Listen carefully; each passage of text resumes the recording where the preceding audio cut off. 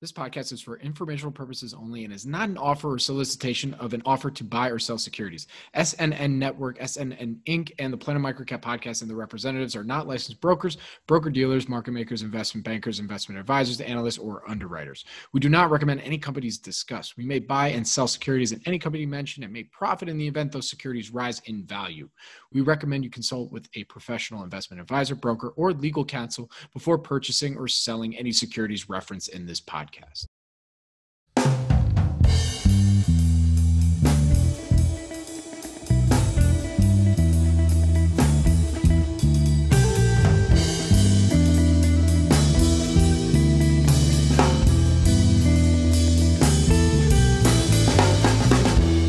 Welcome to the Planet MicroCap Podcast. I'm your host, Robert Kraft. Thank you all so much for the support and for tuning in. You can follow Planet MicroCap on Twitter at Bobby K. Kraft. That's BOBBYKKRAFT. You're listening to episode 142. If you have any questions or comments, please feel free to tweet at me or shoot me an email at rkraft@SNN.Wire.com. And when you do get a chance, if you like what you hear, please rate and review Planet MicroCaps on iTunes. It really helps provide feedback for me and spread the microcap message. First up, quick housekeeping here. Our next virtual event will be the SNN.Network Australia virtual event taking place November 9th and 10th, 2020. It's actually 9th and 10th U.S. Pacific time, and then it's 10th and 11th Australian East Coast time. It took me a long time to figure that out, so I just wanted to make sure that I had that right here. So be sure to join us for this event. We just announced our speakers and initial sponsors, which are now live on the website. So make sure to register to participate in the entire show. The event, as I said, November 9th and 10th, 2020, U.S. Pacific time, and 10th and 11th Australian East Coast time. For more information, please visit australia.snn.network and click register now. Look forward to seeing you there. The SNN Podcast Network is in full force this week, starting off with a really cool new series on avoiding the crowd with Maj Swaydan. The series is called Portfolio Protection Series. And the goal of this series is to provide the bull and bear case on stocks that Maj and his panel of analysts feel deserve a deeper dive. The first company discussed is Purple Innovation Inc., PRPL on NASDAQ. I highly recommend listening to this episode. It's really cool. Great guests, great panel, the whole deal. So check out this episode on Apple, Spotify, YouTube, or Podbean at avoidingthecrowd.podbean.com. The next episode of In the Market Trenches with Gary Reeby and Eric Fure covers another incredible war story. But I wanted to take a moment that I wanted to make a special offer to everybody listening here right now. So if you wanted to share a war story, you got a war story, you want to get something off your chest, or you want to just share either a winner or a loser and really share those lessons with everybody on the SNN Podcast Network, as well as with our hosts. Shoot me an email at rkraft@snn.wire.com or shoot me a direct message on Twitter at Bobby K. Kraft, BOBBYKKRAFT. We really love to hear all of your stories out there and share them with our audience. So be sure to hit me up. If you want to come on, we would love to have you. You can hear this episode, the latest episode of In the Market Trenches with Gary Reeby and Eric Fure on Apple, Spotify, YouTube, or Podbean at inthemarkettrenches.podbean.com. And the Investors Roundtable is back this week. Tune in every Friday morning to watch the latest episode of the Investors Roundtable. Every week, you never know who might be joining on our panel or what topic will be discussed. So tune in this Friday to find out. Subscribe to the SNN Network YouTube channel to be notified. That's youtube.com/SNNWire. Now, for this episode of the Planet MicroCap Podcast, I spoke with Bill Brewster. He is the founder and portfolio manager at Sullimar Capital Group. Bill is also a co-host on the very popular podcast series, Value After Hours podcast with Tobias, Carlisle, and Jake Taylor. I've had the pleasure of interviewing both Toby and Jake, and it was about time to bring on the third leg of the triumvirate, the most important leg, of course. Bill is already a legend, and rather than do my typical style of interview, chatting about background, investing philosophy, and whatnot, I figured since you can hear that on a weekly basis on Bill's show, I thought it'd be fun to, as the title states, let's just shoot the shit. We go everywhere from his thesis on his investment in Qurate Retail Group to Cobra Kai and I promise we do not get into any spoilers. So grab a beer and join us at the bar. This is Planet MicroCap After Hours. Thank you again for tuning into episode 142 of the Planet MicroCap Podcast, and please enjoy my interview with Bill Brewster.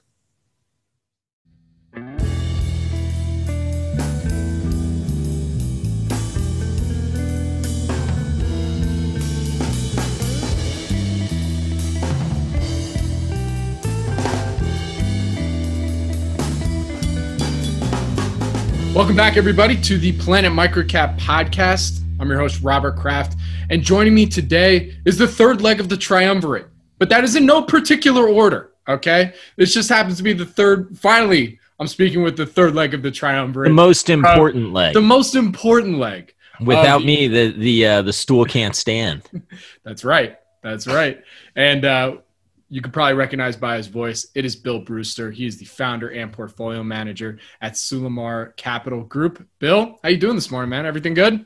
I'm doing okay, man. How are you? You know, just another, just a beautiful day in virtual LA. You know, there you go. What can we have to complain about here? You know, it's just another wild week in the markets, or we think, or who knows what to expect this week. That's how I kind of go into every week. I honestly don't have any idea what's going on. Which is kind of nice. You know, I'm one of those that, and people would probably be surprised to hear this, even though we run a financial news website and everything. I do not look at the Dow or the S&P on a daily basis. I prefer not to. I usually get told, like, hey, you see what's going on? I'm like, oh, I didn't even see it. I used to look a lot more often, and then I know we'll talk about it, but I own and came out with this thesis on this Qurate Retail Group. And it's sort of a big enough position for me, and it's just not very loved and whatnot.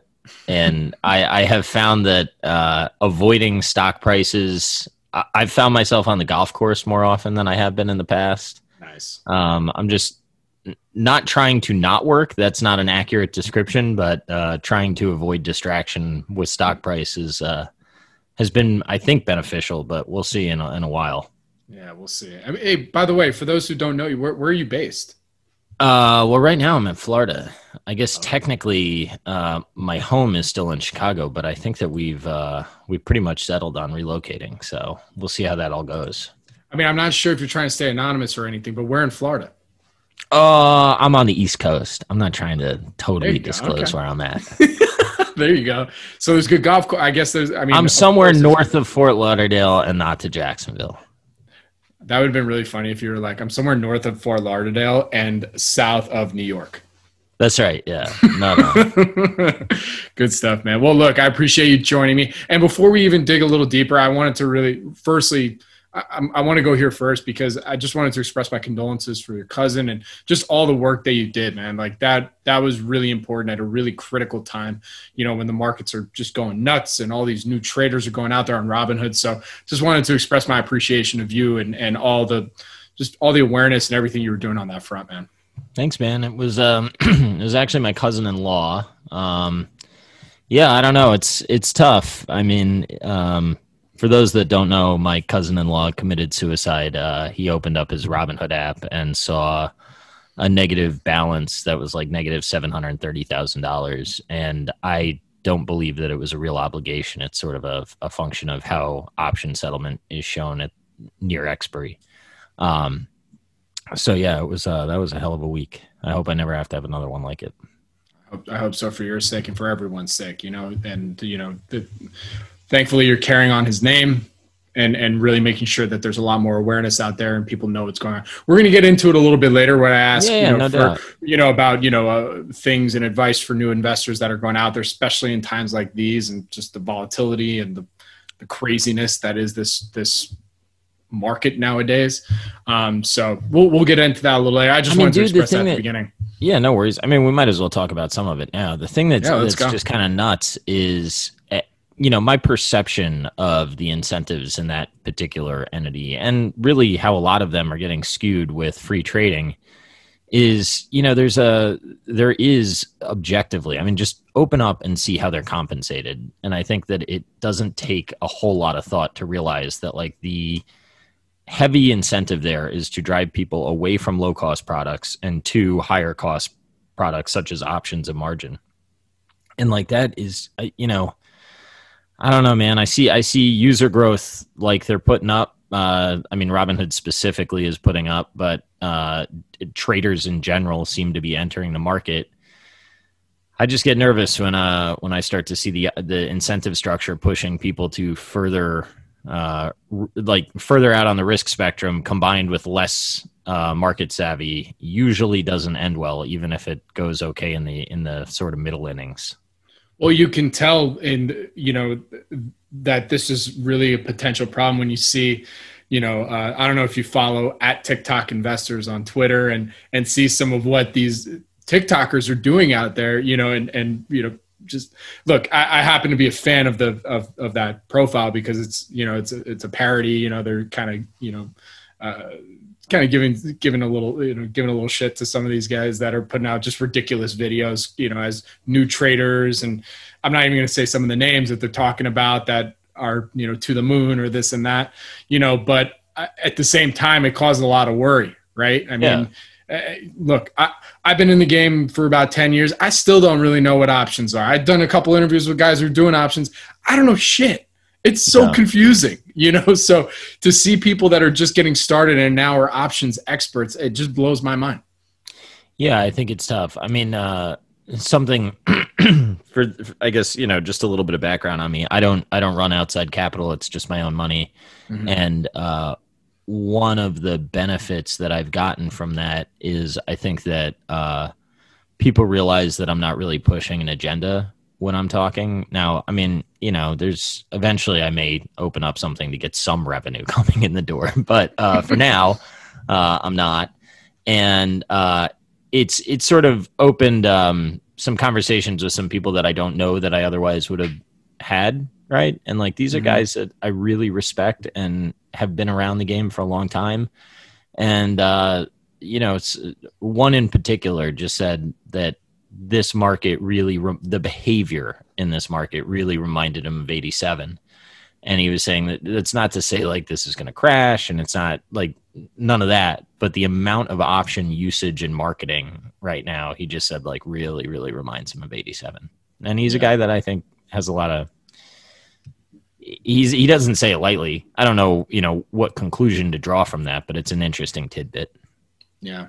I mean, for you, just kind of cutting right to the chase of, since March to now, I mean, look, people can hear this on a weekly basis on the Value After Hours podcast, but I figured kind of getting an all-encompassing answer here. I mean, what's been the vibe from your perspective? What's been your take? Like, what is it that investors who are listening to this, how should they think about the markets according to Bill Brewster right now? No, I don't know, man. I mean, like, look, I try to buy companies that I think I understand at reasonable prices. I mean, that's all I do. That's all I'll ever do. I have no idea whether or not some of these valuations are rational. I have no idea if they're not. I think that it's hard for me to believe that some names that were trading what I would say is certainly not inexpensively before have tripled and quadrupled. And, I mean, it's interesting to me that on one hand, you'll have people argue, well, rates are low. So, the discounted cash flows should not be like your front years don't matter as much. And then they'll also cite like this acceleration of users as a reason to justify a stock price that's gone up. I mean, it's unclear. Maybe the TAM really has just expanded like crazy, and maybe these guys really are capturing all this market share. There's another side of the coin here where like the TAM has just been sort of brought in a little bit on the adoption cycle, and maybe the actual size hasn't changed all that much, but people's perception of it has. And valuations have exploded, and growth sort of disappoints. But I mean, I have no idea. I just sort of know that I don't know. I guess if I were to critique myself in March, I had a couple names like Eldorado Resorts. I held really. I mean, it was at like $8 a share when I bought that thing. And Restoration Hardware is one that I followed for a long time, and I had the guts to buy it. And then I sold it on liquidity concerns, and I guess that I probably should have put more faith, or for lack of a better term, in like what the government was doing. It certainly would have been more lucrative in the short term. The other side of that coin is I bought some pretty good businesses at some pretty good prices, and I really didn't want to sell out of them to get into a less good business to make a quick sort of, not quite puff. That's not the right, but I didn't want to turn an investment decision into a trading decision. Right. But I probably should have. Yeah. Would you say that your investing style and your thesis and philosophy, did that change at all from that March low, I guess we'd call it, from our V-shaped whatever recovery that we're in right now? Has it changed, or did you really stick to your print? Like, oh, here's that bear market they're all talking about. I'm going to stick to my principles and just find those companies that dropped and get in there. I don't know that I believe in principles, to be honest. And that's probably going to offend some. But I said it on Value After Hours when we were going through it. I said, like, I don't think so. I was really long the airlines going into March, right? Like my entire philosophy and who I'm trying to adopt my approach after is like Buffett and Munger and the whole own a business, right? But by March 12th, I had to have a conversation with myself, and it's like, okay, you're either going to be rigid to textbook and get your ass kicked in this market, or you're actually going to open up your mind and realize that like what is theoretically perfect is not always the best thing to implement. And, I think if I can compliment myself, something that I do think that I do pretty well is understand like what my shortcomings are and where I think the market might be right. And also like, I don't hold the church I pray to financially is Buffett and Munger, but I don't think that other churches are like wrong per se. They may not be what I'm comfortable implementing, at all times, but I would have had to be, in my opinion, given the conversations that I was having with other airline investors, right? I was asking liquidity questions. They were answering with balance sheet answers. I knew I was early identifying the issue. So like, what are you going to do? You're going to get your ass kicked because you want to be theoretically right to some like, perfect idea. So I think I'm reasonably good at identifying things like that. In December of 2018, I bought a couple names that maybe I wasn't quite there. For instance, like Netflix is one that I've never fully been there on valuation. But if you just looked how it traded in December 2018, like it just didn't make sense. And I was like, all right, I'm buying this thing. Even if I can't actually put like my version of, a valuation on it at that time, or if the valuation seemed rich to me, I have followed that stock and that story long enough to know that how it was trading was disconnected from reality. So, I'm willing to enter a little bit of a trader's mindset at times. Funny quick story on Netflix. I'm in the middle of moving right now, and I don't know why, but I found a piece of mail from 2010 that was like a free trial for Netflix kind of thing. I think they were still at the time doing the DVD. I was at the time. I've been a Netflix user forever. Don't own the stock, but Netflix. Yeah, I don't own it anymore. I don't fully buy what the market's selling from a long-term perspective on that company, but I also think it's very possible that the market's correct on it. I just don't have a strong enough view to own it now. For sure. All right. Well, we're gonna go on the humor route. We've talked about some heavy things that have gone on between March and today. Some just from a business perspective, investing perspective. What's some of the quirkiest, funny things that you've seen and observed between that March time period and now on an investing side of things? If we could bring some, I bought QVC. Like that's crazy. You did buy the size, right? Yeah. So like the idea that part of the reason that my write-up on that is so long is like how I communicate. I sort of have the blog for if I have something that I want to say, I try to say it there. Like if it's actually like thoughtful. Twitter I usually use as like sort of it's like a mental depository, right? It's almost like quick notes. But I mean, here I was looking at what I perceived to be a pretty cheap common equity, and something that I'll finish this story, but what we should come back to is what I found out about like structural reasons that people didn't buy it and how it pertains to microcaps.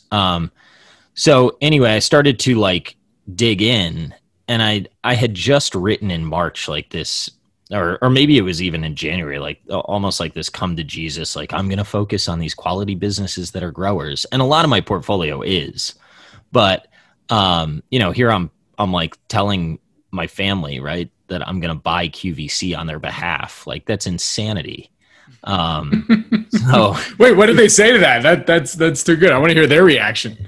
Well, I mean, look, that's why I kept writing. Like my write-up is trying to kill the idea, right? Like everything that I tried to kill it over and over and over again. And every time I did, I came back to the fact that like, I actually think this is a pretty good idea for this reason or this reason. And I mean, once, like my wife is really my biggest client. She's the one that's going to have to change her house if things go horribly wrong. And, I mean, she read it. And I mean, it got to a point like people ask like, oh, how do you size bets, whatever. I mean, I looked at her in the face and I said, how much can I lose on this idea before you resent me for the rest of our lives?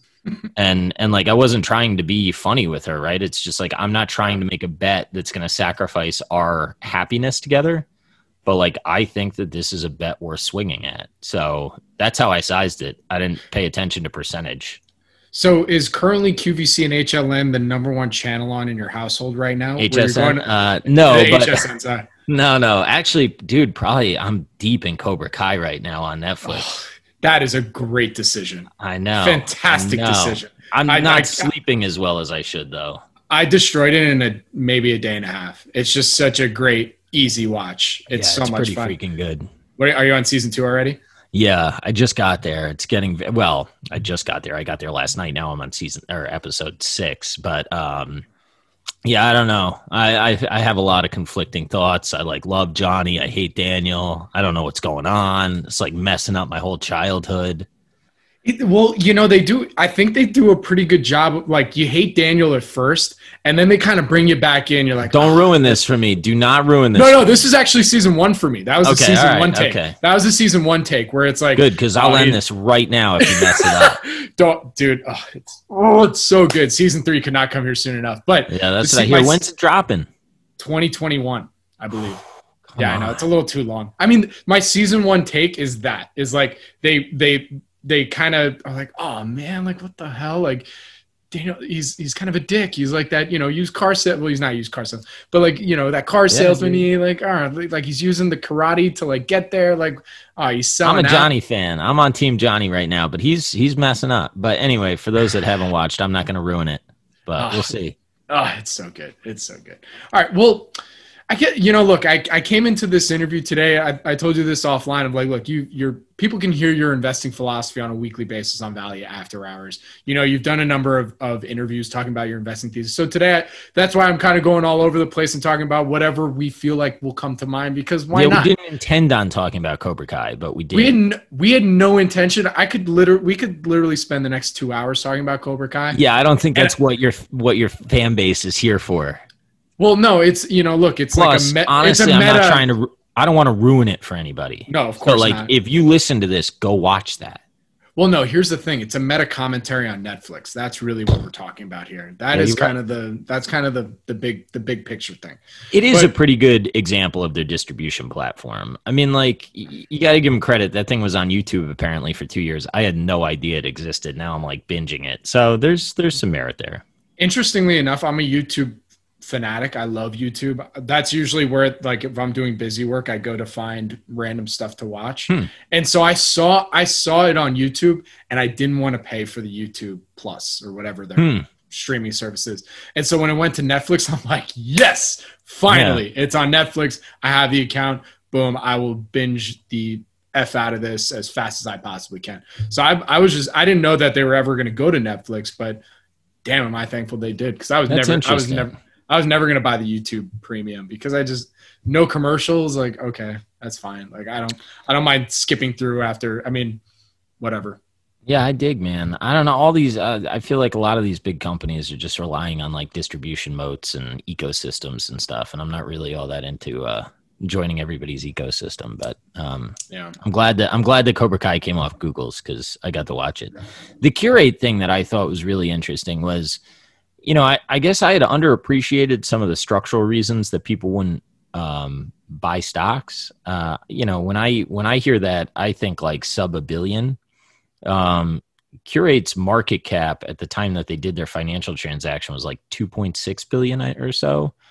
And there were like some funds that, I had sort of published my work and I have a network of people that I talk to. So a couple of the analysts there had gotten some PMs on the phone with me. And like, I was just walking them through things. And it was surprising to me at that size, how many people said like, we actually like the idea, but we can't, like, we wouldn't be able to commit enough money to buying this stock to really move the needle. And then if we wanted to get out, we want to be able to get out quickly, and the volume's just not there to do it. And I guess I didn't really realize that would occur in a name of that size. Classic microcap thing. Yeah. It doesn't really matter for like, me, right? There's plenty of volume for me to dump my shares, but I guess, it's gotten me really curious about where the cutoff is in size and like sort of, thinking about as these companies grow, there's a fundamental reason that they can be owned more, but there's also like, this is not news to any of your subs, but there's like almost like a vacuum that goes up, right? As both a function of the funds that are larger can buy them, but also like your liquidity premium goes down compresses a little bit, right? So that should make your valuation go up because as it gets more liquid, it's easier to dump. So it's been, I've had a very, regardless of the outcome, unless it's like catastrophic, that would really suck. But I met a lot of really good people by sharing that. So I'm happy. Look, not to just keep throwing one-liners at you, but I'm guessing you're a Lori fan on Shark Tank. Because that's right. That's what I'm getting from this right now. Dude, I'm into whoever can push the products. I'm a fan of. That's for sure. How did this come across your screen, Qurate? Had you been following for a while before you ended up taking the stake, or what was it that initially got you interested in it? I follow Malone, and I've been going to those Liberty Days for like 3 years. And me and this dude, Value Investor 03 on Twitter, we always would joke, like anytime that I would think Qurate was a good idea, I would send him I'd like tag him in the tweet, and then I'd send him a GIF of like Forrest Gump running as fast as he could. But then they did this financial transaction. I just thought, I don't know, sometimes you got to open up your mind again. So we'll see. It might be just smart enough to be dumb. That's for sure. So you've been doing now the Value After Hours, I think, for however long now. I think 53 episodes or so. It's 53? Yeah, that's the rumor. What's the most fun part about doing that? Listen, I don't listen to every episode, but I listen to every one. How dare you? I can't.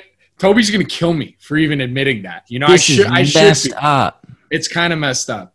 And you know what? I feel woefully unprepared to even interview right now, to even having admit that. I'm thinking of walking off, but I'm going to make an exception. No, I'm all right.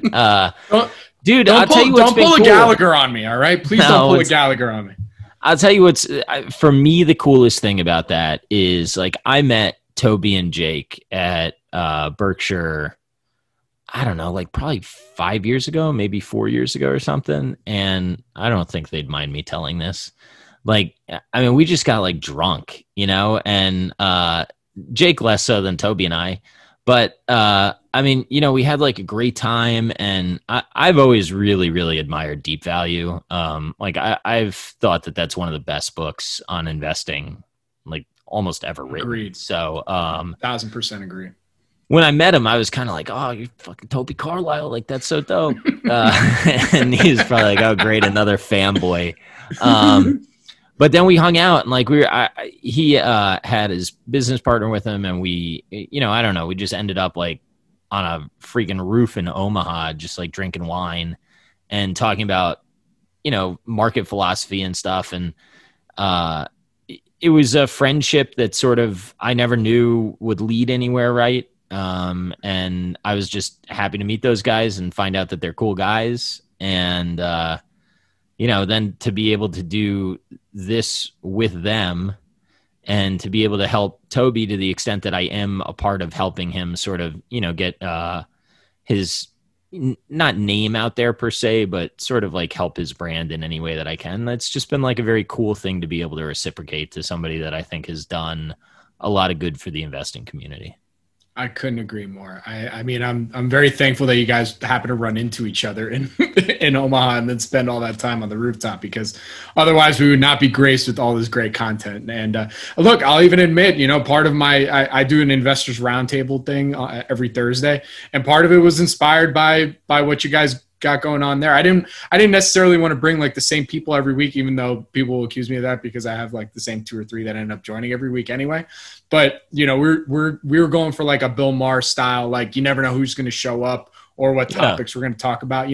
I wanted to do something similar, but like kind of a little bit of a twist. And hey, I give it up to Value After Hours and the success there for some of the inspiration, because it's fun, man. You just talk about whatever fucking comes to, pardon my French, whatever comes to your true. mind. And I think, I think Toby's really unique insight into like that format, each of us brings something to the table that's different. And like Jake and I see the world through a similar lens, but we also like hyper deviate in our portfolio strategy. So like I own TransDigm and Charter and Qurate now. Like the leverage in my portfolio would make Jake puke, and like he'll tell it to me, right? And meanwhile, like I'll send Jake an idea that I'm like, dude, it really doesn't have that much leverage on it. And then he'll be like, yeah, but it's got leverage on it. And I'm like, yeah, but not much, And so I think that Toby was he was very good at figuring out what the 3 of us could bring to a show. And, then it sort of took off. We'll see how long we can do it and how big it can get, but it's been a good experience. What would you say is the one topic that you discussed on there that's been the most talked about or you've gotten the most feedback about thus far? I don't know, man. People love when I go at Buffett. Every time that I do, people like it. I don't know. It's hard for me to recall the stuff that we've talked about. I guess that I think that if I have one insight that maybe is unique to people, I think that people would be well served realizing that like there is the theoretical thing that we do, and then there's the actual thing we do. So the theoretical thing is like you're trying to find a company that's undervalued, and the value that you're putting on that company is, the undiscounted free cash flow or whatever. But the real thing that we do is value minority interest in those companies. And a minority interest is worth a huge discount if you cannot trust management. And I think that is like very, very, very overlooked in a lot of pitches. And a lot of pitches say, well, this thing, could be worth this, or it will be worth this.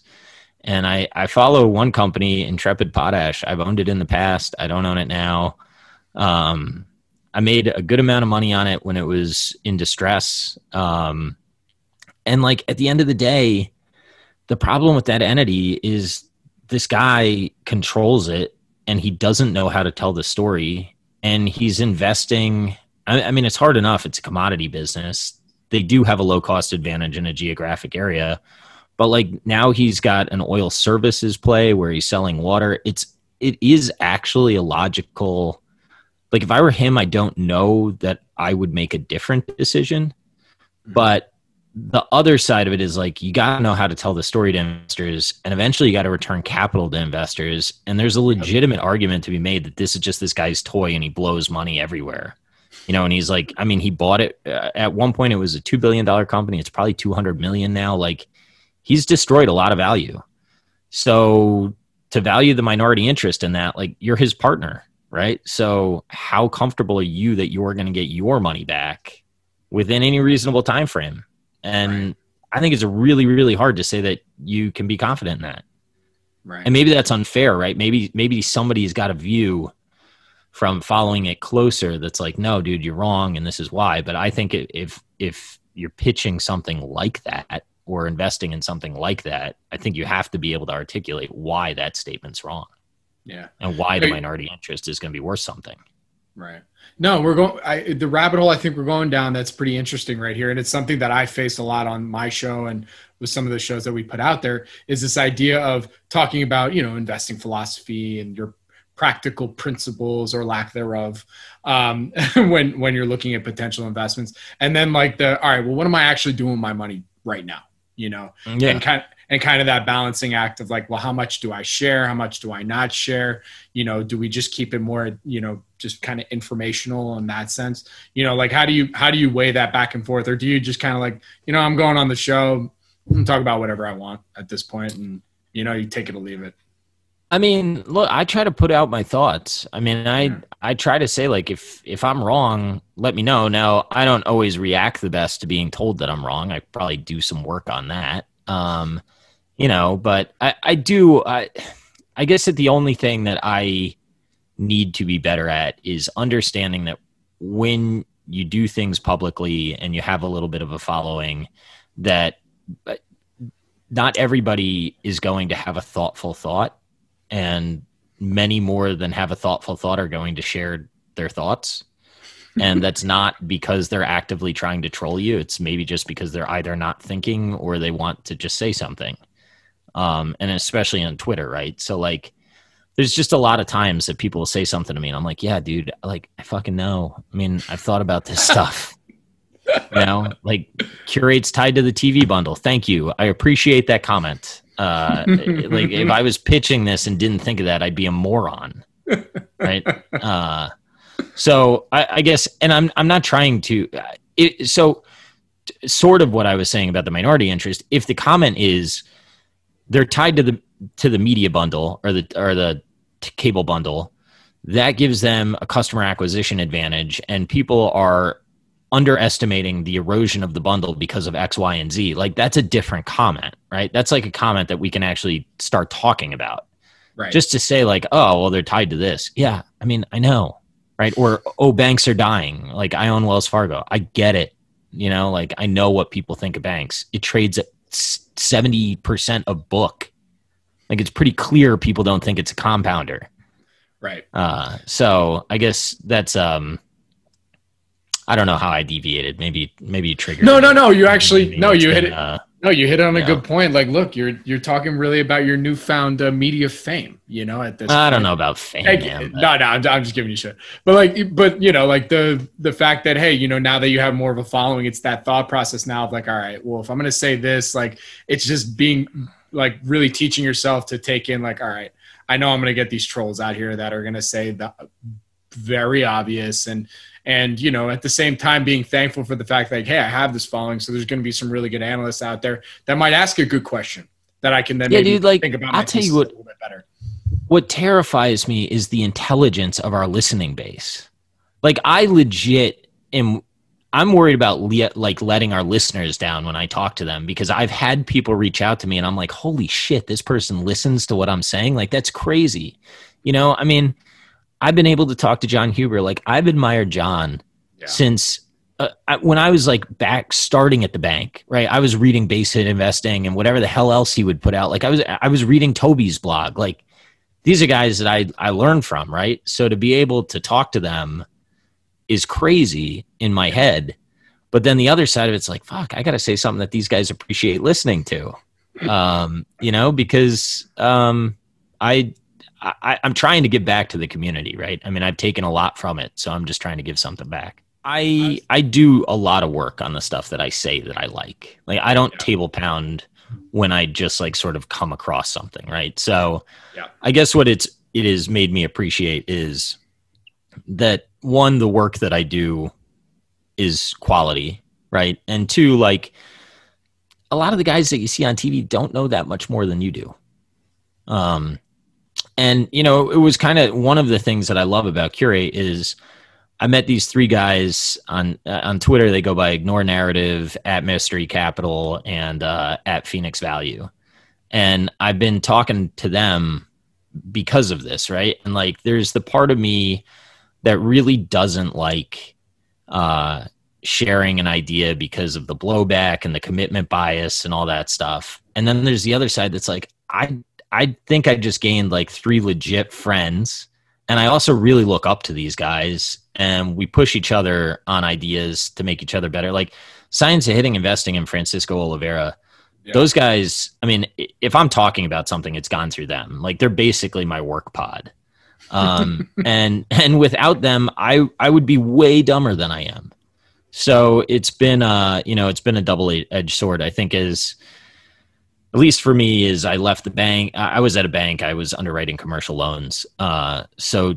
So part of the reason that I'm on Twitter and so like public is I am and was afraid, like if I blow up, I mean, I got to have some evidence that I've been working, right? Like, cause it's easy to be like, what did you do? You just go retire and eat bonbons. So that's what got me public. And then the network that being public has brought into my life. I mean, my boy Rishi from Google, like he had me out there and he walked me around there, and like that was awesome. And the ability to I met Sarab Madan. He's amazing. That guy, he's a gem. Yeah. So just, a lot of these guys that I really think are like really, really good people. You can find a lot of people playing wealth games in the world if you're somewhat open with what you're doing. And as long as you don't get caught up in a status game, the benefits can get immense.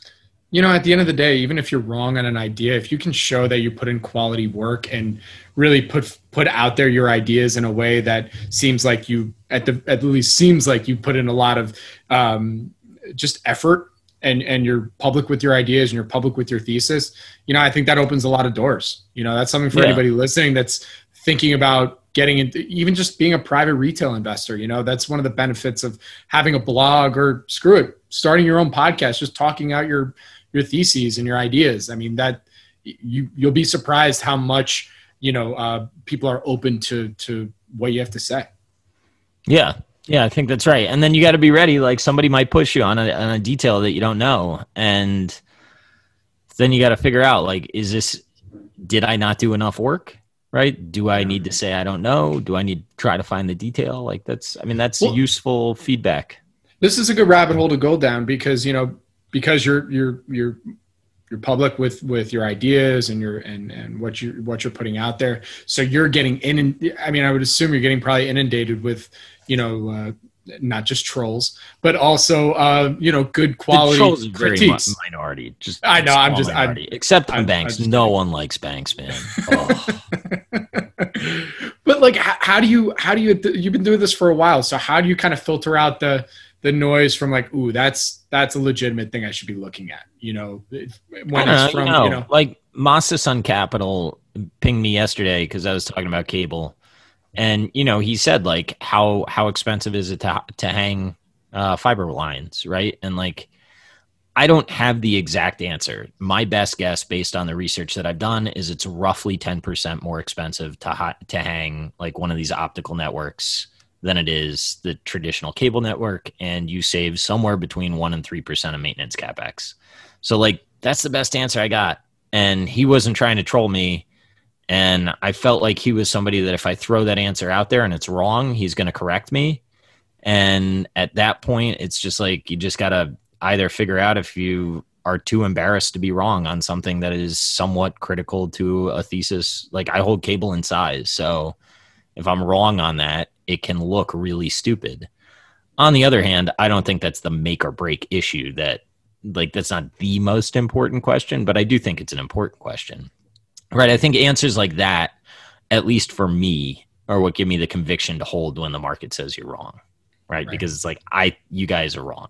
Right. But I think you need to know, because in my opinion, if you start to get feedback from share price, that becomes a very dangerous game. I couldn't agree more. All right. So I'm getting back to my, I'm going to be titling this episode "Shooting the Shit" with Bill Brewster, by the way. That works. I think that'll be good because it took up until 45 minutes to get to two of my structured questions, and Okay. and it works Cobra because Kai was not in the interview process. That was Cobra. not... You know what? I had it as a footnote of like, Okay. you know, I heard rumblings. I heard a deep rumor that you were really into Cobra Kai. Yeah, you should consider upgrading that in your.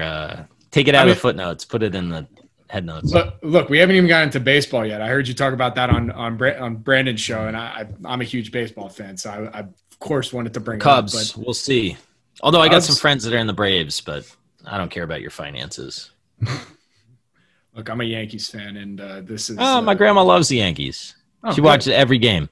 Oh, nice. Oh, that's nice. Well, you can tell we can both commiserate together on what's hopefully is not a sweep of the Indians. But if that happens, I would not be surprised. You know, considering who, you know, we're just waiting for when Stanton's going to have, you know, pull a calf from like, you know. Yeah, that would be bad. These freaking guys. But anyways, we'll go on baseball at the next talk. But my favorite question to ask everybody that I have on here, you know, what would you say is an investor experience that impacted you the most in your career? I followed Carl Icahn into Hertz, and that was so fucking stupid. Just blindly? No. I fully committed myself to the Hertz thesis based on his intelligence, and that was really, really dumb. Yeah. I did the work. I looked for confirmatory evidence that he was correct rather than just listening to myself. I was somewhat smart enough after going to Omaha for the weekend. I went to Omaha and then I went to Denver. And so this is probably like 4 or 5 years ago. And I didn't need to rent a car. And if you don't need to rent a car in Denver, like you legit don't need rental cars anywhere. And that was so when I just had to look at myself and I was like, are you serious? Like you're really going to be long Hertz based on some stupid airport real estate thesis when Uber is just destroying them? So I was smart enough to sell after that, but that was really dumb and quite formative. Yeah. I would also say that I never got involved, but watching, Bruce Berkowitz and Eddie Lampert torpedo Sears, that was pretty interesting for me. And to watch Bruce Berkowitz not be willing to get off that, horse and like for him to consistently say like, no, it's time horizon. I mean, Bruce, I'm sorry if you're listening, but I'd say it to your face. Like that was a huge mistake. And from a guy who I think from what I've heard, like really does the work. And I think he was doing the work to prove that he was right rather than trying to figure out why he was wrong when the reason he was wrong was like right in front of his face. Yeah. So another quick question on this investor experience. What was that first experience that got you hooked in investing? You know, I bought Qualcomm at like $750 and then it got destroyed in 2000. That got you hooked. Yeah, I kind of like that. Nice. I mean, I didn't like getting that. Destroyed, but I was kind of it made me really think about like what is this market, right? Mm-hmm. And like how does it get so hyped and how does it get so destroyed and sort of like mass psychology. I started to get pretty interested in that. Then I went to college and sort of wasn't as my problem in college was I started to study finance and like I don't know, we started to go over efficient markets hypothesis and I'm like right after getting destroyed in Qualcomm. So I was like, this is all bullshit. And then, you know, we're like doing valuations and I mean, you know how the formula works. The denominator can make everything swing so much. And the teacher was teaching like so much precision. I was like, this is bogus. And it kind of, I probably should have just pushed myself to get, you know, a real financial internship and really try to learn. Instead, I went to Franklin Templeton for a part of a summer and then I got a bartending gig and I was making just like a ton of cash and bartending in New York. And I was like, I don't want to do my internship. So that was a mistake, but nevertheless, life led me here. Where'd you go to school again? Auburn University. Oh, nice. Wait, so just during the summers you went to New York and worked there? Yeah, that one summer, yeah. So I had this financial internship and I had a stepbrother. He owned like 6 bars in New York or was part owner in them. Mm-hmm. I don't know. You start getting fast cash and look, dude. The other things that come along with bartending in New York, it was tough to say no to.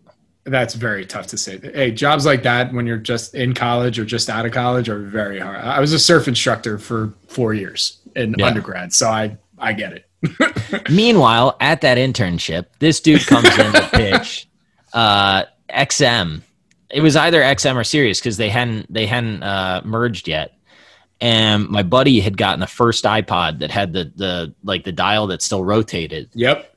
And I asked the guy, I was like, why would I want radio when I have 8 days of music with me in my pocket right now? Right? Because like I saw his and I got one.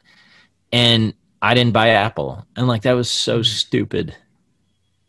I feel the same. I mean, at that valuation, at that time, you didn't need much more of a thesis than like, these are new computers that have colors and the iPod's dope. Like, that's really all you needed.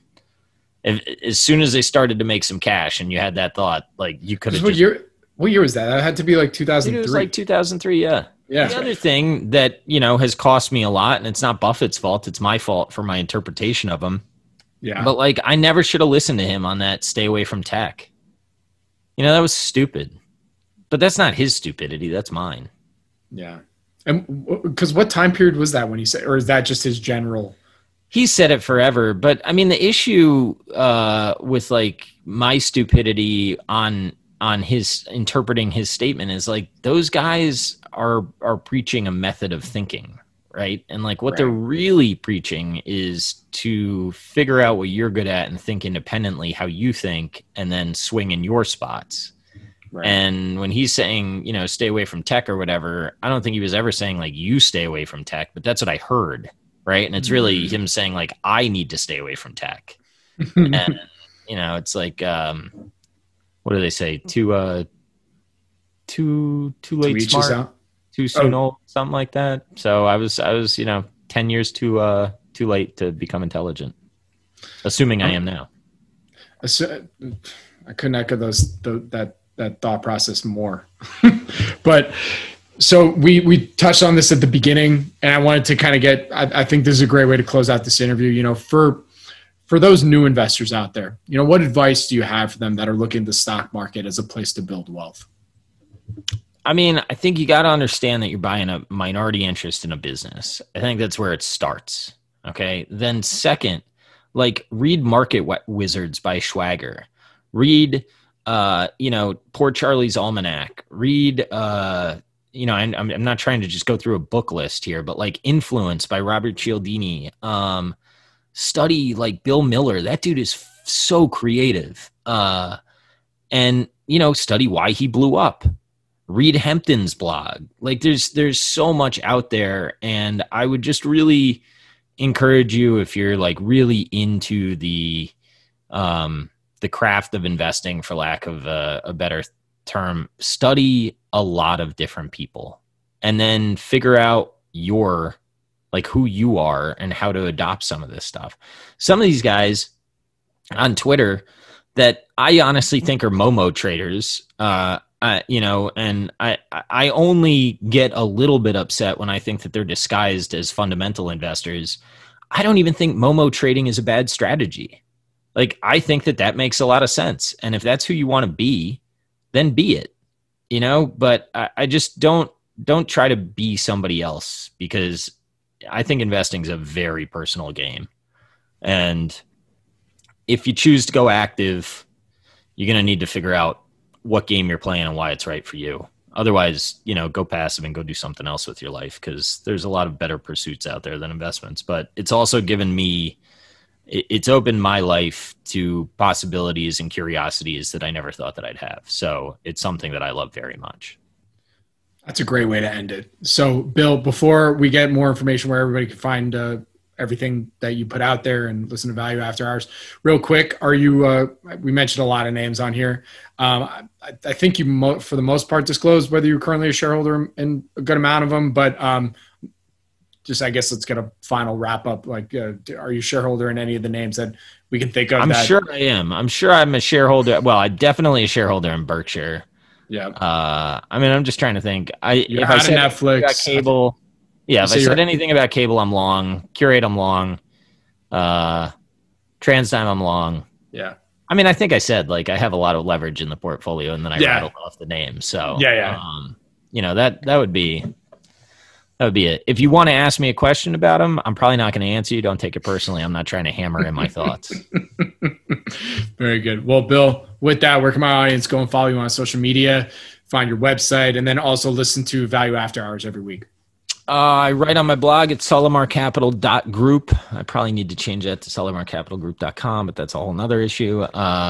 At Bill Brewster SCG on the Twitter machine, and Value After Hours within Tobias Carlisle's The Acquirers podcast sort of feed. We're a sub podcast within what he normally does. So there we go. Well, Bill, the third leg of the triumvirate, the most important leg of the triumvirate. That's right. It falls without this guy. It falls. That's right. Holler at your boy. That's right. Bill, dude, it's been an absolute pleasure, man. Thank you so much for joining me today. I'm sure we'll chat again at some point in the future. And I look forward to it. I really appreciate it, man. Thank you. All right, man. Take care of yourself. Enjoy that view. Yeah, right. Will do. See it.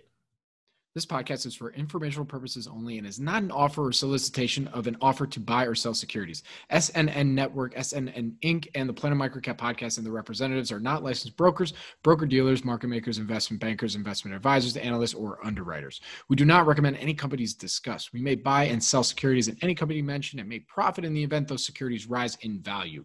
We recommend you consult with a professional investment advisor, broker, or legal counsel before purchasing or selling any securities referenced in this podcast.